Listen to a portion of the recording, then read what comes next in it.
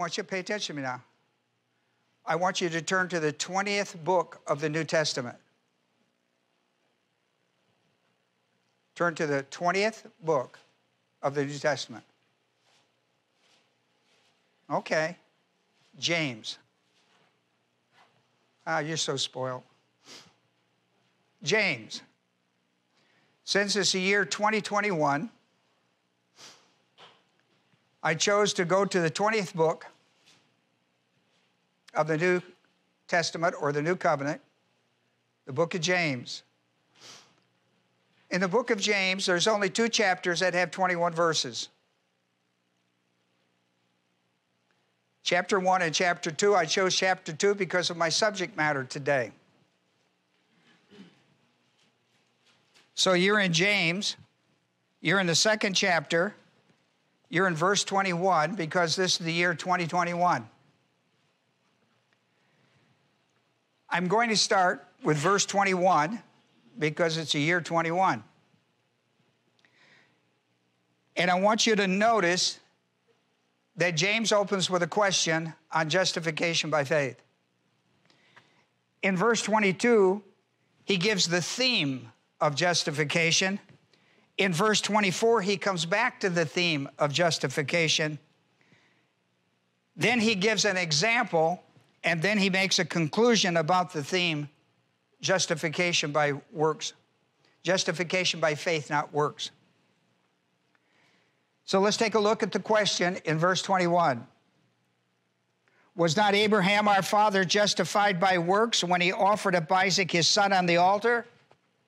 The answer is yes.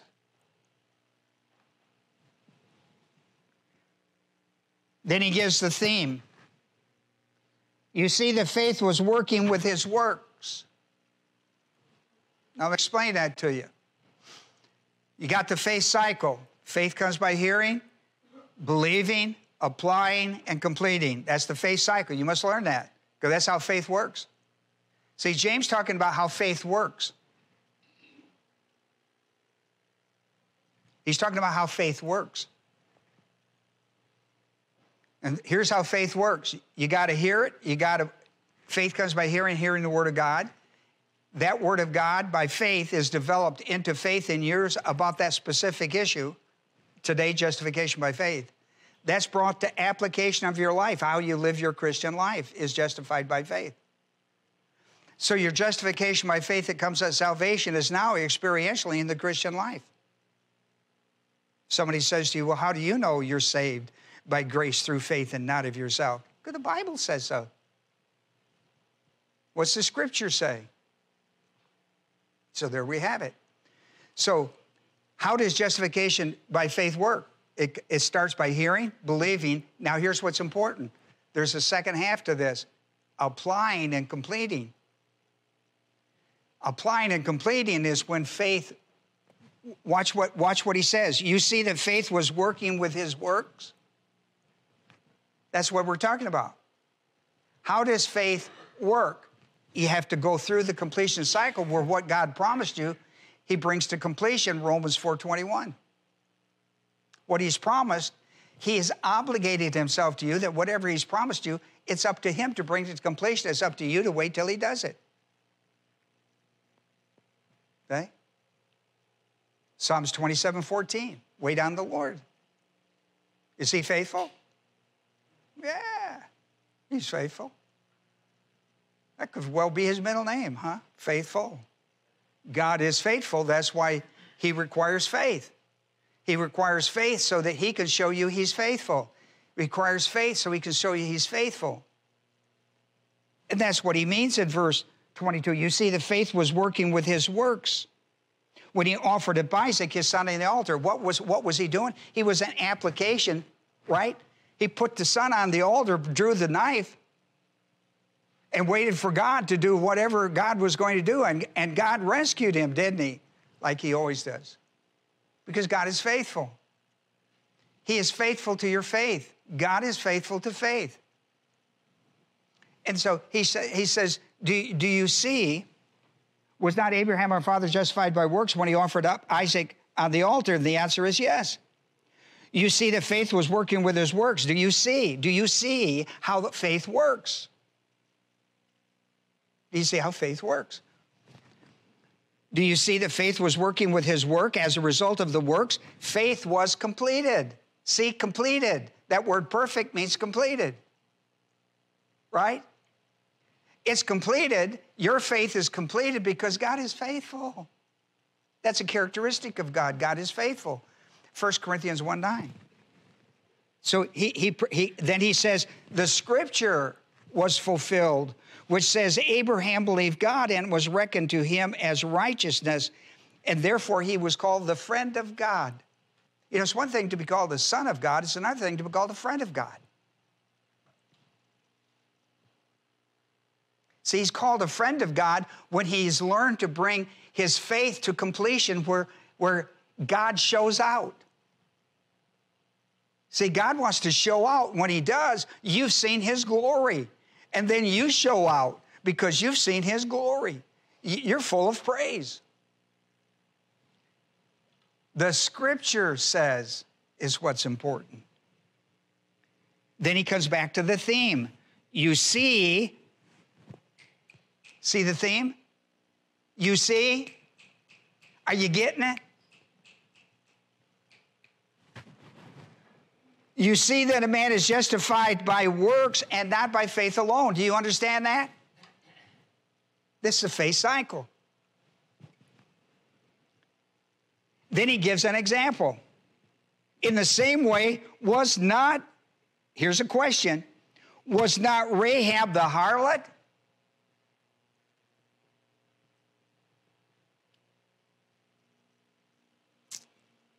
You know, there's some titles in your life you probably never get rid of except by the grace of God. Now here she is. She's in the genealogy of the birth of Jesus Christ, and yet James refers to him as Rahab the harlot. You know why? She's a trophy of God's grace, is she not? She's a trophy of God's grace. Are we not all trophies of God's grace? Be careful the next time you put your nose up in the air about somebody's behavior. Listen, we're all saved by grace through faith. None of us are righteous. No, not one. So don't get just because you got a little doctrine in your soul and you maybe lived a day without too terrible much sin. Don't think you're, well, you know what I mean. Don't get high and mighty about all that until you get to heaven. In the same way, was not Rahab the harlot also justified by faith when she received the messengers and sent them out another way? The answer? Yeah. How? Faith cycle. That's how faith works. Faith cycle. And when it gets to the work side of it, God does it because God's faithful to do what he's promised, Romans 4:21. And then he gives a conclusion idea about this. He says, for just as the body without the human spirit is dead, you know, when you're born, God puts the spirit in you of life, and when you die, he removes it.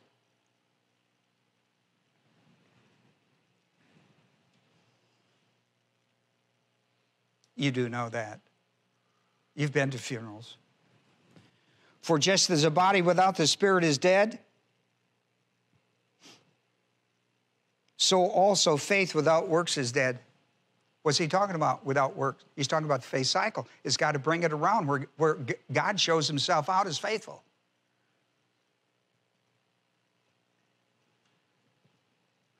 That's my message to you today. 2021. 20th book, verse 21. Is a message you walk through. You'll need that 2021 this year. You'll need it. Because if America did not get awakened in 20, you'd better hold on to your seat for 21. I'm not sure we've learned anything. I hate to say that because I'm the most optimistic person in the whole wide world. Therefore, having been justified by faith, we have peace with God through our Lord Jesus Christ. The word therefore, he's going to make a conclusion, or from 23, 24, 25, then he's going to do a study from it. That's what I'm doing. Let's go back to 23, 24, 25. Now, not for his sake only was it written that it was reckoned to him, credited to him, but for our sake also. It is not just Old Testament, but because it involves Jesus Christ, it's also New Testament. So he's in a subject about Abraham. If you read the 4th chapter, he's all about Abraham. Verse 22, it was reckoned to him, Abraham, as righteousness. Now, not for his sake only was it written that it was reckoned to him, but for our sakes also, to whom it will be reckoned, credited. Where's the Old Testament guys going to get their credit, and how are we going to be connected with their credit? The cross of Jesus Christ. I came to fulfill it, he says.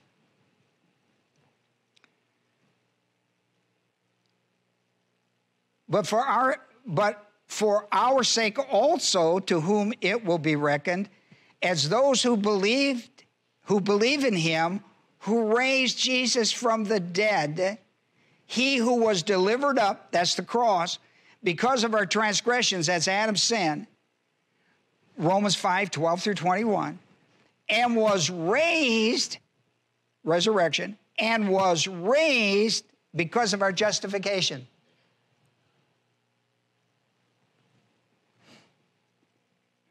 In other words, Jesus Christ got to die on a cross.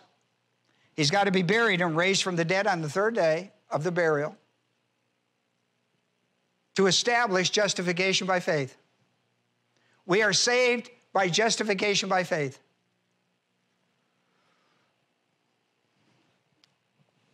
I've done a whole series of studies on that, so if this is the first time you're listening to this, there's, 7 other lessons on this subject. Go to our website, Doctrinal Studies, for those who are visiting with us by the internet, and go to click on series and look for justification by faith, and you can study all the lessons on justification. This is my final lesson.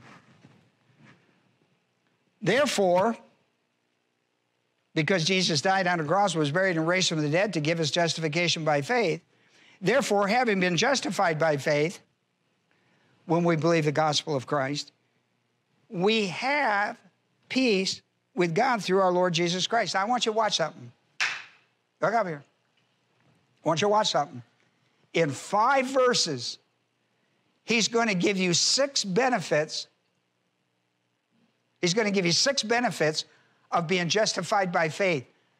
The moment you believe that Jesus died for your sins, and you better do it, because the consequences of dying without Christ are not good. Because, listen, the power to save you is in the gospel. The gospel is the power of God to salvation to everyone who believes it. Now, that is so you can be justified by faith, and that not of yourself, it is a gift. Justification. Once you believe the gospel of Christ, you are justified by faith, and you are always justified by faith. Always. It's a gift. It's one of the 50 things you receive at salvation, never lose in time and eternity. We call it phase 1 justification. 3 phases in the plan of God. Phase 1, salvation. Phase 2, the Christian life. Phase 3, eternity with God. Watch for 6 things. You with me? You gonna look for 6 things? All right. I only put 5 on your paper because it ran out of space. So I'm going to give you a 6th one. Now, I already gave you 1. Agreed? Do you have 1? I just gave you 1. Therefore, having been justified by faith, we have what? Peace with God. Through the Lord Jesus Christ. Now, watch for him. Through whom also we have obtained our instruction by faith into this grace. Isn't it interesting how he said that? Our introduction by faith into this grace. That's salvation grace. But listen, it's more than that. Listen, grace salvation is your entrance into faith, right, Rick? It's your introduction into the whole aspect of the grace of God. We talk about saving grace and logistical grace and suffering grace and growing grace and dying grace and surpassing grace in the Christian life. Your introduction under justification by faith, you are introduced into God's grace system. My. Through whom we also have obtained our instruction by our introduction by faith into this grace, in which this grace in which we stand. That's a perfect tense. You know how you stand there? In the perfect tense. What you received as salvation, it's your responsibility to embrace it. We stand and we exalt. So have you got another one? I gave you two now. You got two? You got two. Here's third. We exult in hope of the glory of God. You got that one? What is that one? Hope. Hope of the glory of God. Isn't that a marvelous way to say it? And not only this, there's more. Oh my goodness, there's more? And not only this, there's more. But we also exult in tribulations. What do you suppose that is? Undeserved suffering. Come on now. Undeserved suffering. That's part of the package of salvation. Oh, Ron, are you kidding me? Write this down. Philippians 1:29. It was granted not only to believe, but to suffer for the sake of Christ. Tribulations. In the world you will have what? Tribulations, but be of good courage. I have overcome the world. Right? John 16:33. Now, how many you got? How many do you have? 4, thank you. Now watch, because the fifth one is recorded. Knowing, that's oida in the perfect tense. That means that you've studied and come to a conclusion that's based on faith. Knowing that tribulation, undeserved suffering brings about perseverance. And the perseverance, there's not a definite article with the first one, but there is with the second one. That'd be important for you to write down somewhere in your notes. Because definite article in the Greek language is everything. It's nothing in the English. It's everything in the Greek language. The first time he used perseverance, he didn't put a definite article, but the second time he did. Boom. And perseverance, look up here. What's happening? Listen to the words, bringing about.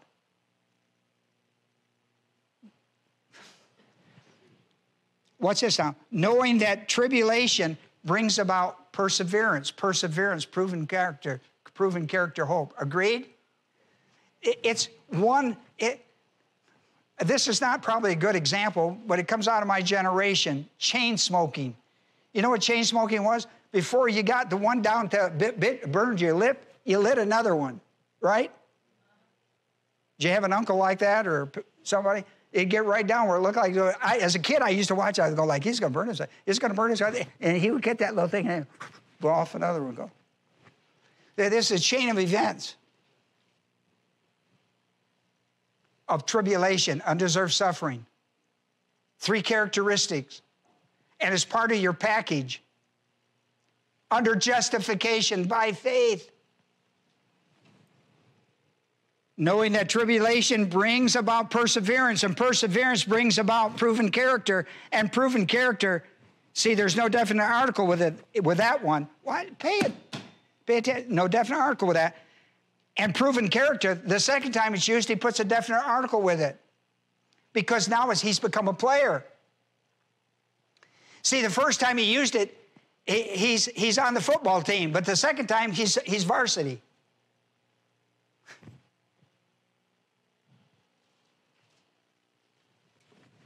I don't know. All I can do is explain it. Proven character, watch. Now proven character takes on a life of its own. Now he's a player. Are you with me? The definite article. Now he's a player. Just like perseverance, when he becomes a player, he produces proven character. When proven character becomes a starter, he takes on a life for the team.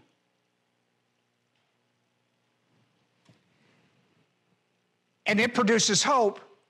It brings about hope. Agreed? Watch this now. Brings about hope. Verse 5, and hope, the second time hope is used, it's got a definite article. Hope is now a player. It's a starting, he's on the starting team. He's on the varsity. He's starting.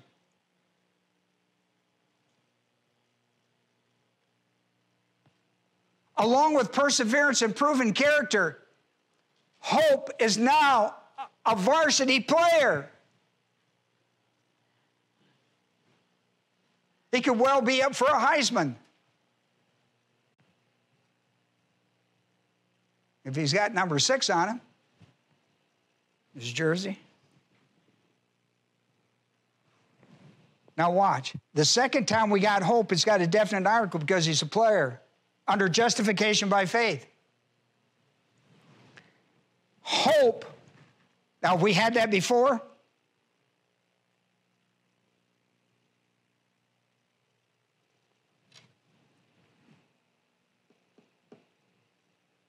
Hope. Look at verse 2. Look at verse 2. We exult in hope of the glory of God. That's confident expectation, by the way, not hopa. This is, in the Greek language, elpis means confident expectation. Here, that hope has been developed in the character of a believer under justification by faith, where he's now a player for God in the game of life. And he's a player that plays as hope that does not disappoint.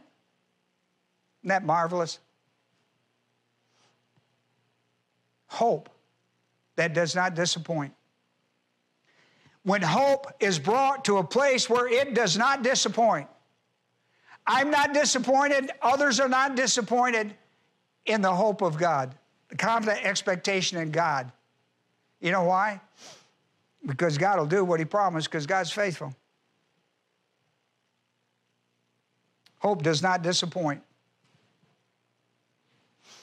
When you become a player with hope under justification by faith, not just because you got it in phase 1, but now you're executing it in phase 2. You are now engaged in a hope that brings glory to God by your actions as a believer, so that it does not disappoint. See, a hope without God will be disappointing. Hope without God is disappointing. Well, I was hoping for it, but it didn't come through. I was hoping, but it didn't come through. I was hoping, but it didn't come through. It didn't come through. It didn't come through. I am hopeless. Not true. It's not how it works. This is hope in God. This is confident expectation that what God's promised, he's able to bring it to performance. Boy, you're going to need it. I'll tell you, people, you're going to need it. 2021, you're going to need what I'm telling you today. Hope does not disappoint because Because, now how many things you got on your paper? 5 benefits of justification by faith. And he's run them like a series now. The hope does not disappoint because we got another player. Because the love of God has been poured out within our hearts through the Holy Spirit who was given to us. Isn't that magnificent? 6 benefits of justification by faith. You need to bring the scriptural life that you study into the faith cycle and bring it to completion so God can develop your life where you become a player for God in the game of life. Where he can develop perseverance where you welcome it. I wouldn't have it any other way in my life, Father. Because what is perseverance going to produce in you when it becomes a player? What's it going to produce? What's it going to bring about? No. What's it going to bring about? No, it's not. What's it going to bring about? He's going to bring, what kind of character? Proven character. Now, I know you'd like to jump over him, but this is part of the series. Perseverance is going to bring about proven character. Proven character. Who's that character going to be about? Jesus Christ. It's all about him. It's not about me. Proven character. The integrity to know that my life is secured in God no matter what happens around me. I could be like Job and I could lose all my worldly goods. I could lose all the details of life. I mean all, even down to children. I could even lose my health. But I will hold my integrity to God because I know my Redeemer liveth. That comes from Job, dear hearts. That passage comes from Job. Somewhere about the 19th chapter when he is in the pit of suffering for Christ. And what is God doing? He's developing perseverance to become a player in the life of a believer in the game of life. And out of that is going to come proven character with integrity for God. The devil can't take a thing from you because God has given you everything. The devil gives you nothing, he can't take nothing. God gives it, God takes it. You give way too much credit to the devil. Greater is he that is in you than he who is in the world. The Holy Spirit that lives in you, the third member of the Godhead, is greater than anything in your life.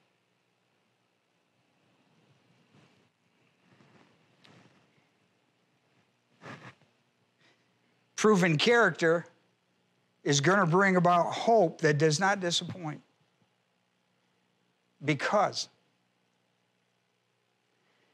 the love of God has been poured out within your hearts through the Holy Spirit who is given to you. You know that fountain that flows from within? Of John 7:37 through 39 of living water flows from the blood of Emmanuel's veins to your life. Without the blood of Jesus Christ, there is no Holy Spirit. There is no fountain within you. When you believe the gospel of Jesus Christ, his body hung on the cross for our sins, his blood paid the final cost and wiped it out forever. You receive the Holy Spirit of God, the third member of the Godhead, who coaches you through your whole life. He will coach you through the perseverance. He will coach you through proven character. He will be there and coach you to a place where hope does not disappoint. Because the love of God has been poured out in your heart by the very person who dwells within you. And he will give you the fruit of the Spirit, which is love and joy, hope.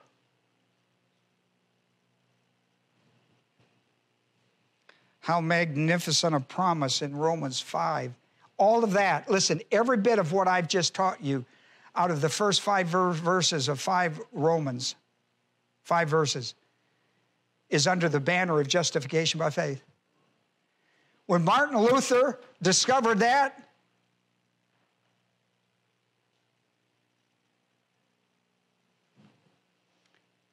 it changed the course of his life, and Western civilization came into being.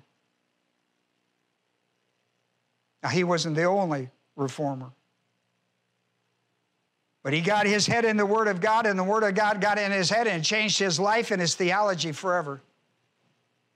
It should yours, too. It has mine. Well, I put 5 things on your paper that I've just talked about. I talked about the first benefit. I put it in the Greek language for you to get more information from it. I've told you how you get it. Peace with God. I meet so many Christians that don't have peace. But you know their problem? First of all, they don't know they have peace with God no matter what goes on in their life.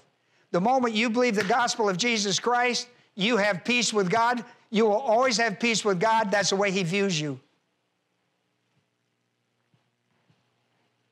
Now, if you want experiential peace,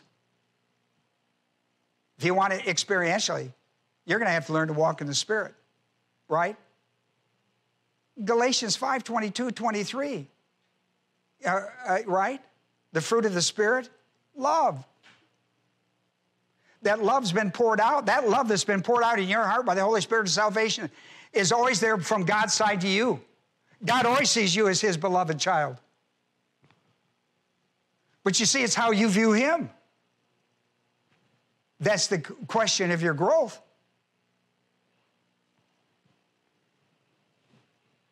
See, that's what I'm talking about. That's what I'm talking about.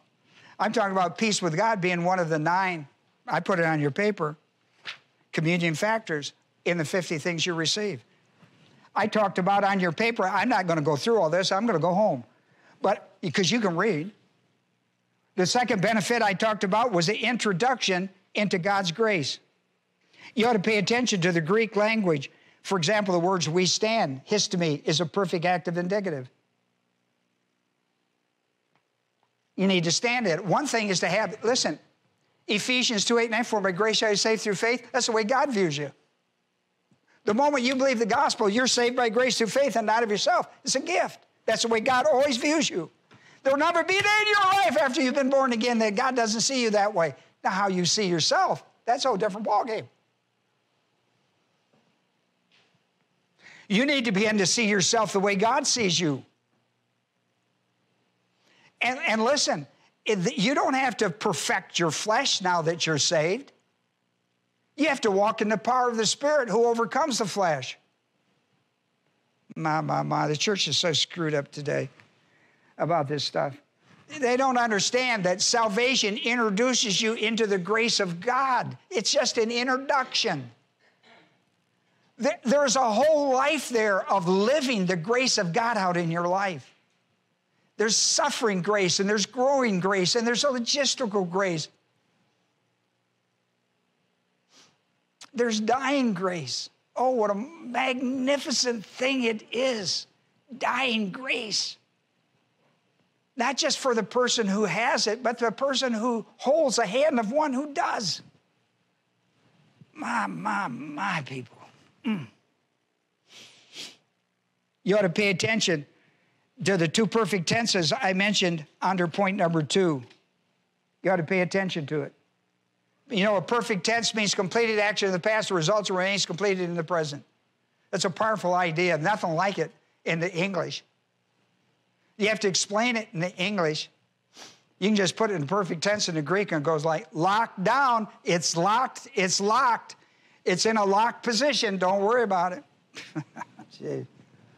And he says, which we stand. The third one I mentioned was the hope of the glory of God. You ought to pay attention. This little word kai in the English and, in the Greek language, there's a unique way it's used. It's called adjunctive. And when it's used as an adjunctive, it connects something. It connects two things in the passage. Sometimes it's verbs, sometimes it's nouns, sometimes it's prepositional phrases. It's dynamite.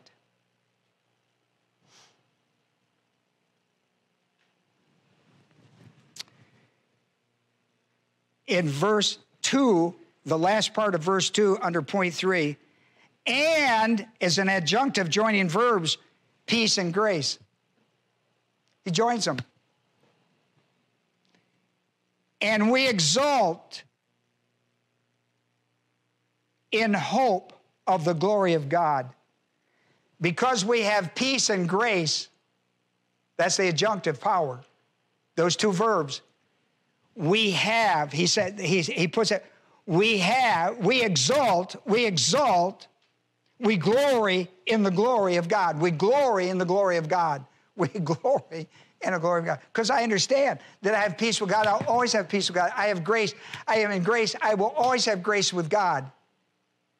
No matter, because I've been born again, I always have it. The question is, what will I do with it? Your spiritual growth will depend on what you do with it. These are just powerful ideas.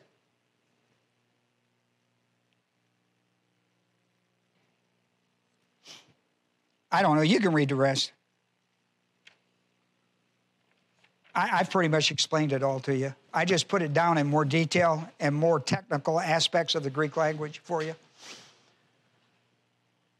I want to thank you for coming today. I want to invite those who are entering into 21 with us, come to church. Let me tell you, you can get the virus anywhere. I got a dear couple in our family who locked down for 9 months.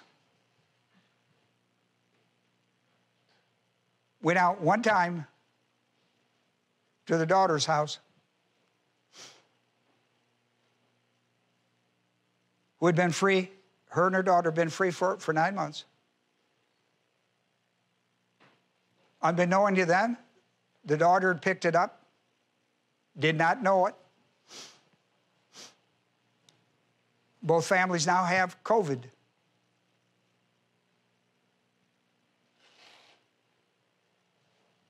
Let me tell you, it can find you. It can find you in a house or outside a house. They can find you. So what you going to do with it? Listen, if it's not COVID, it'll be something else. What is God teaching you? People, what is God teaching you? Where is the Word of God? Are you finding comfort in the Word of God during this time? Are you walking the Word out in your life? Are you living by faith? Are you walking by faith or fear? Listen, if it's fear, you'll always have fear in your life. You need to conquer it now. This little exercise in your life is for you to conquer fear. Can't live the Christian life in fear or doubt or any of these things. When they're on your plate, you got to deal with it. It's always going to be something. Listen, what is God trying to teach you? He's trying to teach you. Listen, it's okay. Be careful if you want to be careful. Let me tell you, you're in more danger driving to church in your car than you are dealing with COVID. I read a report the other day that said there were more deaths last year than this year.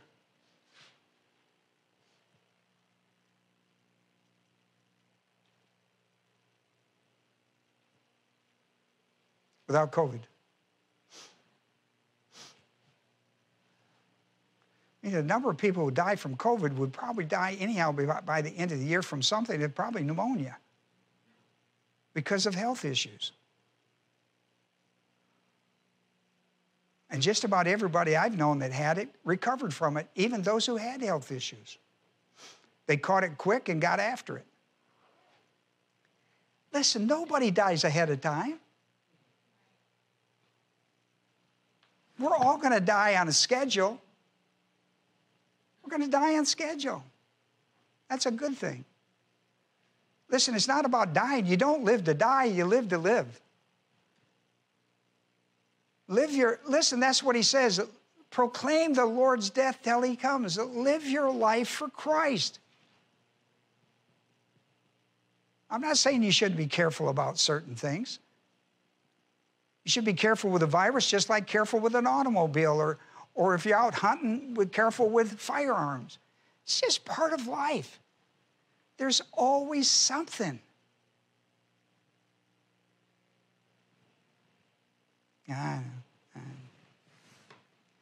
Father, we're thankful today for these that have come our way by the automobile and the internet.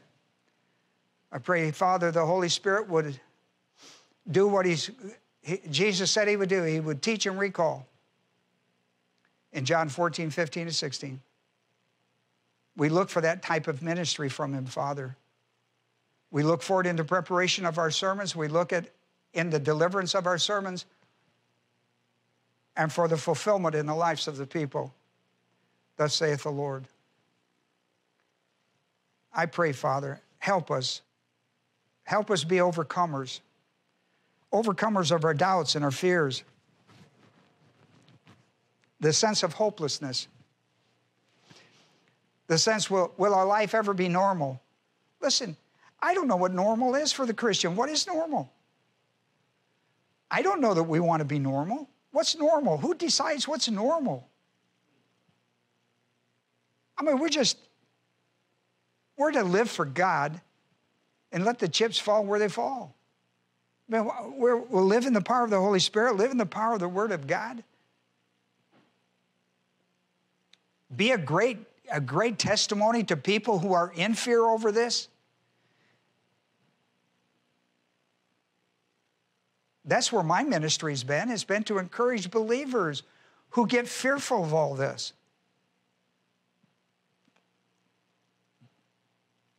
Well, encourage our hearts, Father. I pray as we approach January and February, we would be good stewards of foreign missions. We've got people who have got families out there, and they've put their boots on the field. We need to support them, not only in our prayers, but in our finances to help them. Keep those boots out there. People that not only can preach the truth of the gospel, but teach people how to spiritually grow to deal with life in such a way that God can conquer. For we've made our prayer in Jesus' name. Amen.